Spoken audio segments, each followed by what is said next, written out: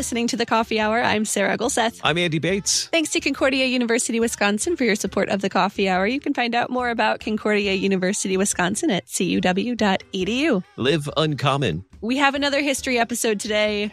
We are like knees, ankles, waist deep in history right now. And Waist deep, yeah. I am totally here for it. This is so much fun to learn about our LCMS history, all of the German immigrants that came over and how they were able to have pastors and churches and all the influential people that came over here and what happened when they came over and all of the history and drama and stories. This is wonderful. So joining us today, Reverend Dr. Cameron MacKenzie, Professor of Historical Theology at Concordia Theological Seminary in Fort Wayne, Indiana. Thanks so much for joining us again. Well, thank you for having me again. All right. So in our last episode, we left off with the story of Frederick Wyneken and how he came to the United States. But we barely touched the surface of his story and his connection with Wilhelm Loehe. So where do you want to start with Wyneken and Loehe and that partnership, how they brought more German pastors to America? Yeah. Well, let's talk a little bit about Wyneken first, and then his efforts to communicate back home, and we'll bring Loehe into the story then. Wyneken was from another part of Germany. He's from Hanover, which is in the northern part. And his father had been a pastor, but his father died when he was still a boy. But nonetheless, the mother and relatives could see to it that Wyneken received the kind of education you needed, the prep school, the gymnasium, the university. And so he graduated, I think it was from the University of Halle, might have been Göttingen. It's one of those two. And he was ready to become a pastor. Now, the system there was different from what it is today. In a certain sense, their vicarage, as we call it in the Missouri Synod, their internship occurred after they were graduates. And they would do something else while waiting for somebody to nominate them for a call or for them to solicit a patron who could put them into a call. And in Wyneken's case, he was a private tutor for a couple of years. But during those years, you got a little bit of experience, at least teaching the word, sometimes also preaching it. But you thought also about what you wanted to do with your life. Now, Wyneken's family were some of those folks in the old country who were interested in making sure that when Germans moved to other parts of the world, as a lot of them were starting to do, that they would have pastors. And so they were active in a mission society. And so Wyneken had this in the back of his mind. And at one point, having read some of the literature about the need for pastors in America, he decided to volunteer. And so he contacted one of these mission societies. They were willing to commission him, ordain him, send him, and off he came. So by the summer of 1838, now remember, this is roughly a half year before the Saxons. He's in Baltimore. He did kind of the northern route instead of the southern route. So he's in Baltimore, and he's looking for a Lutheran church. It takes him a while, but he finally finds one. This is pastored by a man by the name of Hesbert. And so Pastor Hesbert and Wyneken kind of link up. Hesbert doesn't know anything about this young guy. He's a little suspicious. Can he really trust him? Can he really recommend him? But then Hesbert falls ill. Wyneken fills in for several weeks. He does a good job. Hesbert says, oh, yeah, this guy is good. He'd like to keep him in Baltimore, actually. But Wyneken says, no, I came here to be a missionary out in the West. So Hesbert sees to it that he links up with an American group that sends missionaries to the West, and they send him out to Ohio and Indiana. It takes a little while to get here, but he's persistent. He finally lands here in northern part, eastern part of Indiana. Again, there are some Germans. There's an interesting story about his first arrival in part of Indiana today that we call Decatur. And Wyneken asks, well, are there any Germans around here? He says he's a missionary, any Germans? And he talks to one guy, and the guy says, well, yes. He said, now, if you are, well, he said, there is a man across the street. He's sick and he needs a pastor. But if you're like the other guys who come here, you're going to go over there where there's a rich farmer, and you'll talk to him. Well, Wyneken takes the test, and he goes to visit with the sick man, to pastor this sick man. So Wyneken starts to establish his bona fides as a real missionary. He links up with a fellow who had started a church in Friedheim, Indiana. They had lost their pastor just some months before, so they were really glad that Wyneken could get there. There's a similar group in Fort Wayne, Indiana, pastored by the same guy, so they're also vacant. He comes to Fort Wayne, and they're glad to have him, and they say, "Won't you be our pastor?" And he says, "Well, yes, I'll be your pastor, but I am still going to be going on these mission trips." And so that's what he does. He plunges right in, and he travels to wherever he gets an inkling that there might be some Germans who want to hear the word of God. And this part of the country is really quite primitive yet.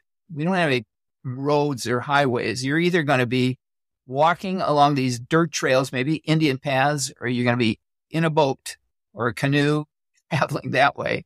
But Wyneken throws himself into this. He's now the pastor of 2 congregations and is bound and determined to find Germans, organize them into churches.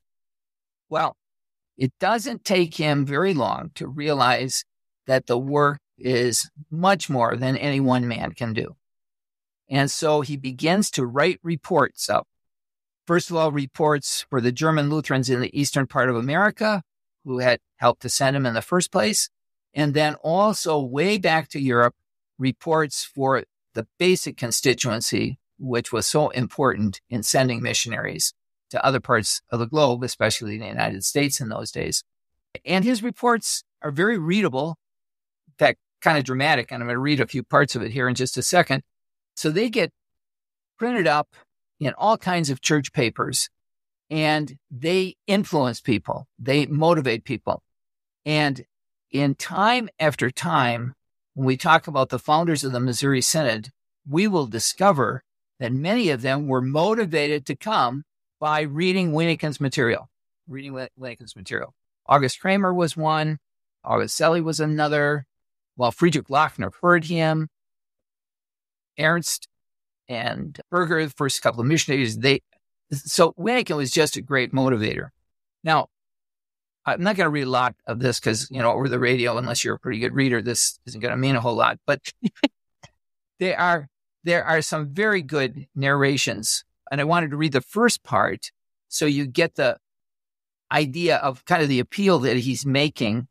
Remember, he's a German Lutheran writing back to Germany, and he says, "Dear brethren, in the name of our Lord Jesus Christ, who has redeemed, purchased, and won us with his precious blood and with his Spirit has sanctified us, that we should live as his holy people and possession under him in his kingdom and everlasting innocence, righteousness, and blessedness, a preacher of the church appeals to your hearts and with tears pleads with you, help your brethren who are bone of your bone and flesh of your flesh, yea, who through the same precious blood which is shed for them and you, through the same Spirit by whom they have been sanctified, through the same baptism, the same Holy Communion, through the same holy faith, have been united with you in one holy family more intimately than through flesh and blood."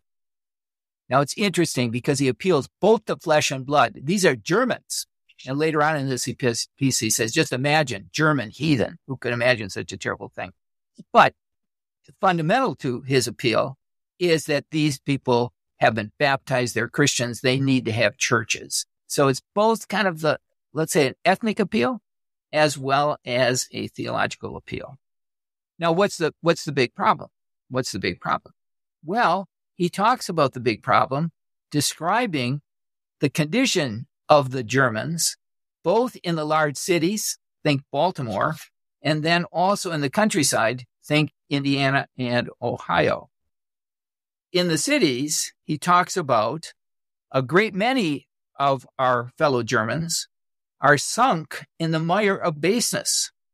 They give rein to their animal drives without any awe for that which is holy, no longer restrained even outwardly by any discipline.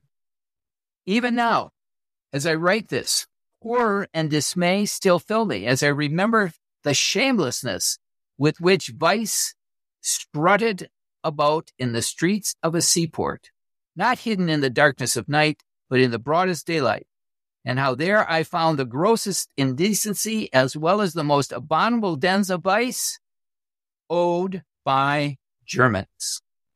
Then he goes on, talks about it in more detail. And then he gets to the countryside. And here he says one of the big problems, well, it's not only in the countryside, it's in the city too, and that is the lack of preachers opens the congregation's door and gate to all kinds of deceivers who blabber and play the hypocrite. And he talks about them. He says they are hired like cowherds and are frequently the most abominable fellows or clever frauds. In Wheeling, West Virginia today, this writer unmasked a child molester who had been expelled from one of the most respected teacher seminaries in Germany because of this very vice. Here, under the mask of the most holy piety, he had forced himself in as a pastor. So, disreputable people who just go out west and they can pretend that they're pastors if they know a little theology, know how to gab and so forth, and they get away with it. And then he has another great example of a guy who was a barrel maker. And he talks about this barrel maker with his wife and little child driving up to an inn in a little village in the frontier in a small wagon, such as traveling missionaries in the West are accustomed to have. And then he describes how he's mistaken for a pastor. And when the German asks him, well, are you a preacher?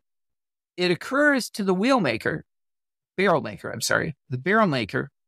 that in the West, preaching might be a better trade than barrel making. So he says, yes, he's a preacher. Well, divine services are announced. The house is filled. The people haven't heard a preacher in many years. And the cooper talks well. They immediately hire him as a preacher and a home is furnished him. For 6 weeks, he preaches to his own and his congregation's satisfaction. Then rumors are spread about he is mistreating his wife and his children. Well, these rumors prove to be factual, and so they end up kicking him out of the city. The young men of the city, or the town, I should say, they stick a rail between his legs, lift him up on their shoulders, carry him with great jubilation through the city, and then run him out of town in disgrace. All right, that's the situation. Wyneken arrives, and they're not too eager to have another pastor. Well, he kind of scolds them, and I think you'll get a kick out of this. When I scolded the people for accepting anyone who came to them as a preacher without asking for credentials, they answered, well, he had a tremendous gift of gab. We had to have a preacher, and he was cheap, too. So, I'm surprised Hollywood hasn't picked this up yet. I know, right? What a script. Well, all right. So that's the kind of stuff that Wyneken is writing back. And people are eating this up, and they are saying, man, we've got to do something about this. And at least one of them, actually more than one of them, did. And that was Wilhelm Loehe. So if you don't mind, I will bring Loehe into the story. Well, let's do that in just a moment. We'll take a quick break. Sure. And we'll continue our conversation taking a look at Wilhelm Loehe in just a moment as we learn more about the history of the Lutheran Church Missouri Synod with Reverend Dr. Cameron MacKenzie. You're listening to The Coffee Hour. I'm Andy Bates. I'm Sarah Golseth.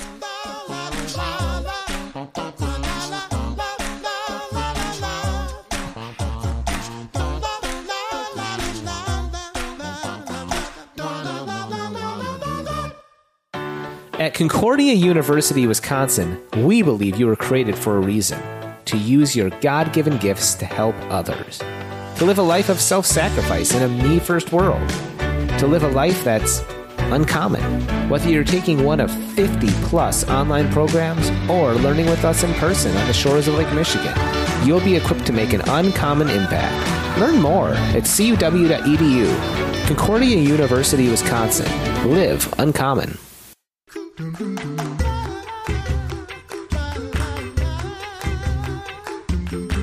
Welcome back to the Coffee Hour. I'm Andy Bates. I'm Sarah Eggleseth. We are learning about the history of the Lutheran Church Missouri Synod with the Reverend Dr. Cameron MacKenzie.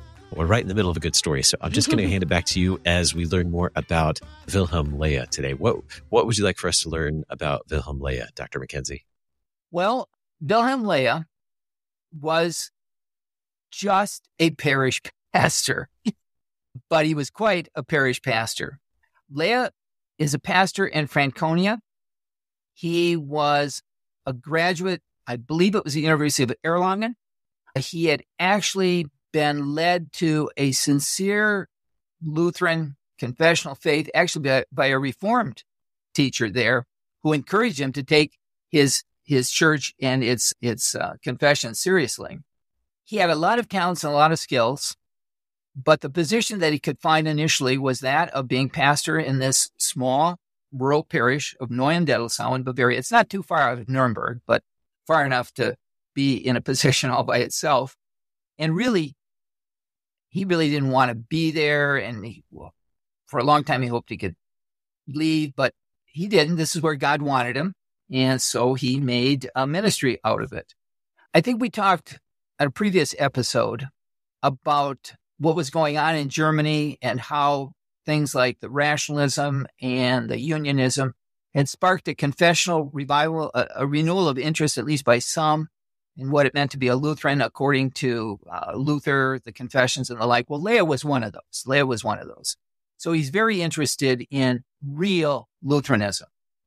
And so when he gets the work, he reads some of Wyneken's stuff and he reprints it in a church paper that he published along with others, and he gets a response. And I should kind of talk about that a little bit. So he puts Wyneken's material into his papers, and Wyneken has help us, do something for us. Well, people started to send in money to Loehe in response to the appeal. So he hadn't really planned what are we going to do with this money? Are we going to send it to a mission society? What are we going to do? And he talked it over with fellow pastors. And well, shortly thereafter, the answer arrived at his front door. It was a layman. His name was Adam Ernst. He was a tailor. He made people's clothes.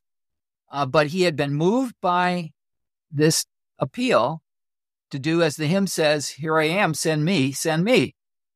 And so, well, I guess we'll send you.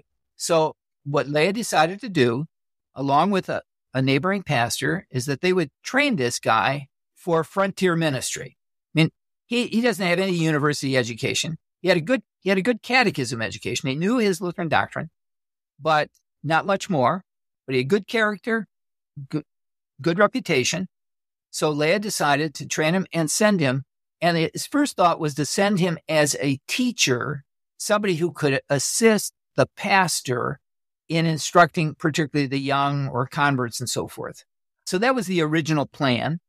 And it wasn't too long after he had started on Ernst that another guy turned up, a George Berger.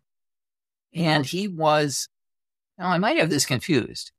Could be that Ernst was a cobbler and Berger was a tailor, or it might be the other way around. I don't remember. At any rate, neither one of them had any theological training. They were both dedicated laymen.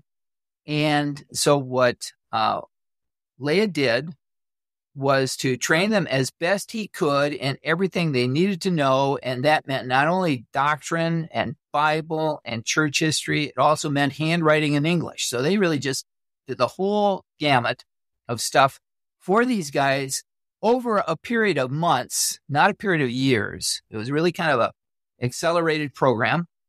And then when at last he thought they were ready, he wrote up instructions for them and sent them off to America. So Berger and Ernst were the first two of Loehe's emergency helpers, or sometimes called the Sendlinges, the sent ones, headed for the American frontier, headed for Wyneken and others on that frontier to help with that mission.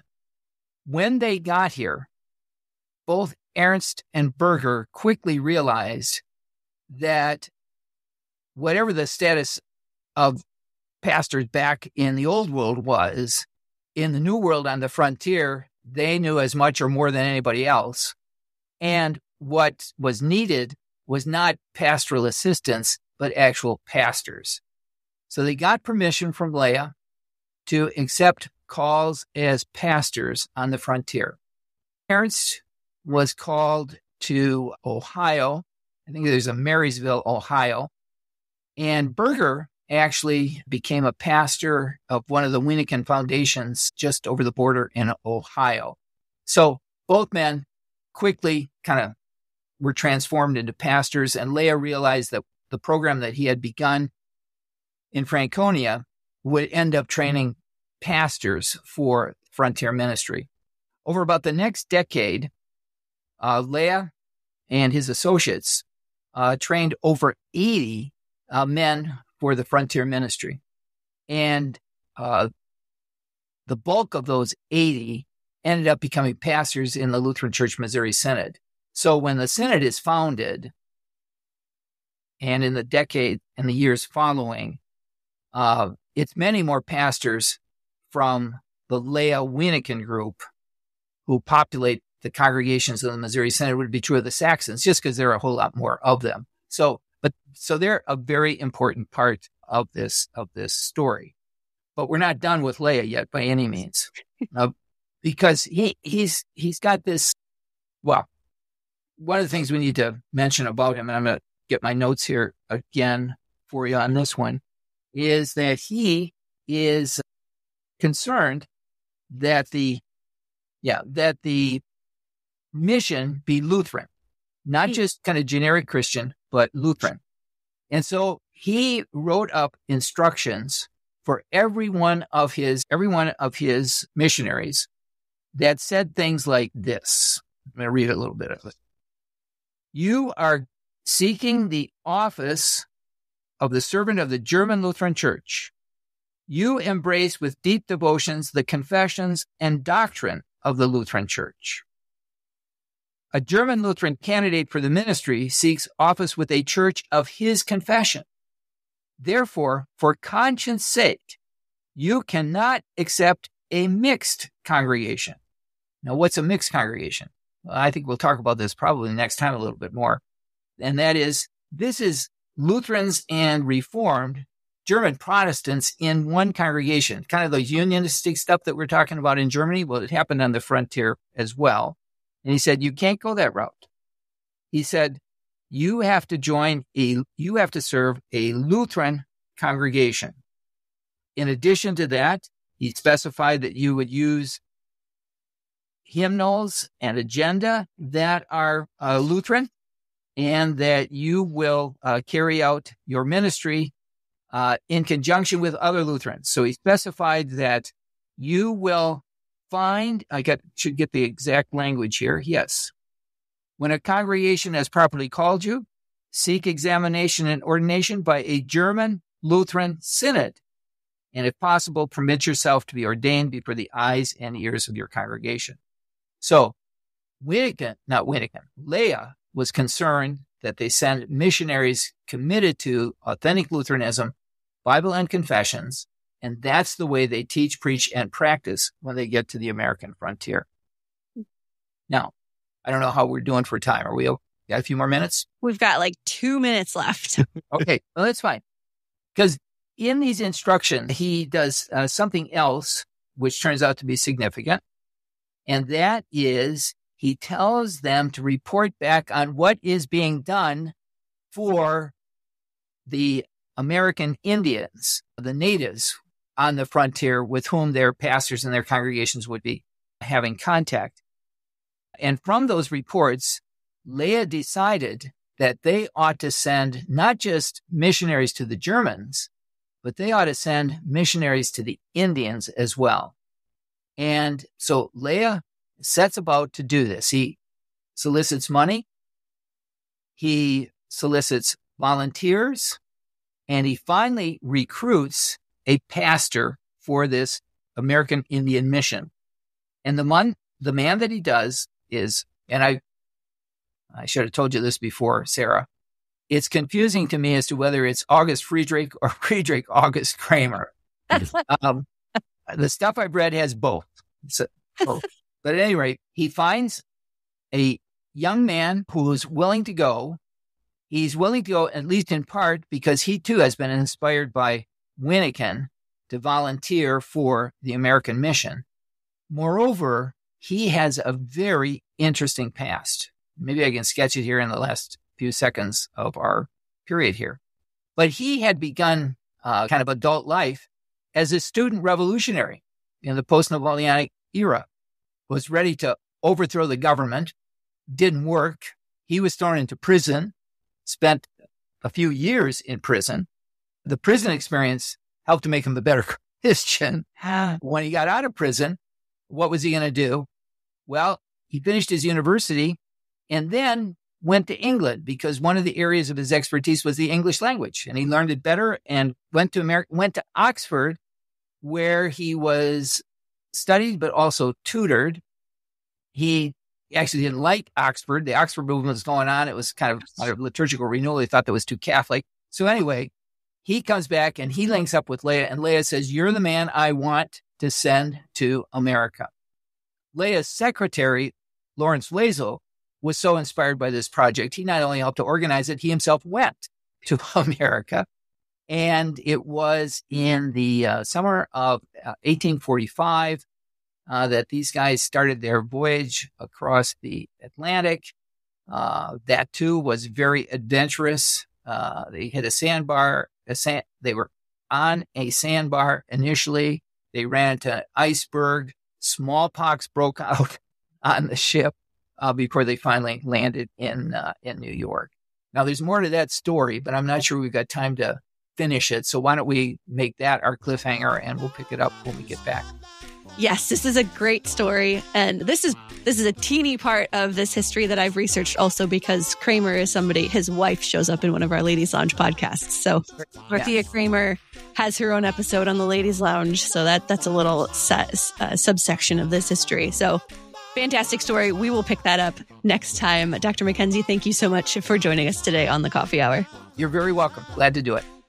You've been listening to The Coffee Hour. I'm Sarah Gulseth. I'm Andy Bates. The Coffee Hour with Andy and Sarah is a production of KFUO. To support The Coffee Hour and KFUO Radio, visit KFUO.org. You can also text KFUO to 41444 or send an email to gifts@kfuo.org. And you can call us at 800-844-0524. KFUO. Christ for you, anytime, anywhere. Showing support for KFUO is now easier than ever. You can sport a KFUO shirt, swag, or even socks by visiting our online store. Go to kfuo.org/store and order high-quality KFUO-branded merch. You no longer need to wait for our annual share-a-thon for a chance to show your KFUO spirit. Visually share and wear this ministry out in the world by checking out our selection. Every purchase helps to support our proclamation of Christ for you, anytime, anywhere. Go to kfuo.org/store.